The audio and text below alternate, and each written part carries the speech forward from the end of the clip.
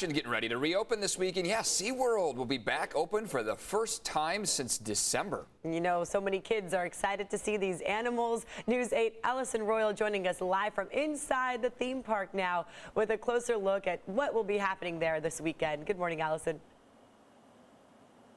Good morning, Netta and Eric. Yes, Seaworld is open for business starting tomorrow, but expect a couple of changes. For example, if you're 2 years old or older, expect to wear a face covering.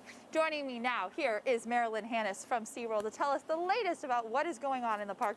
Good morning, good to see you. Well, good morning and great to see all of you. We are thrilled to tell you that we are reopening as a zoo starting tomorrow on the 6th.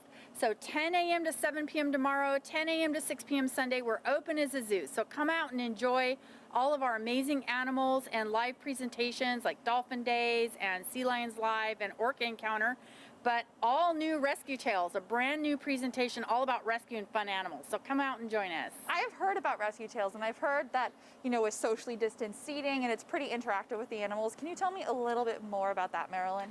Sure. I mean, if you don't know, SeaWorld's been rescuing animals since we've been open. So we've now, as a company, rescued more than 38,000 animals, and a lot of those are right here in San Diego. And we want to share those stories. People love those stories, and we want to also share animals with people and also teach people in a fun way what they can do to make a difference and help animals not be in a situation of needing to be rescued. So it's a fun way to educate the public. It's a fun new show presentation, so come out and see it. In terms of the safety in the amphitheater, we had a chance to do all this back in the fall before the stay-at-home order. So all the seating is marked, it's socially distanced, very safe. Of course, there's sanitation after each show where we come through and spray and make sure. So it's not hard to have a fun day. And I think overall, people are getting really used to wearing the masks now. So, you know, we've had to do it for quite a while now. So everybody's getting used to it. You just got to get one in every color to match every outfit. Actually, I'm working on that. I do have a lot of different animal faces. You can get really cute ones at SeaWorld, by the way. Fun animal faces.